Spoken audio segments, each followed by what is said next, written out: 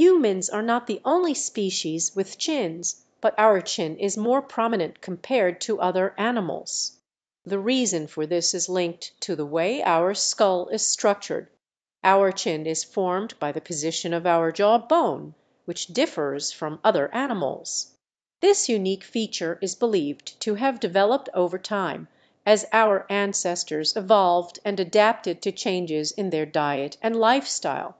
The chin might have served as an anchor point for the muscles used in chewing and speaking. Although the exact purpose of the chin is not fully understood, it is a characteristic that sets humans apart from other species.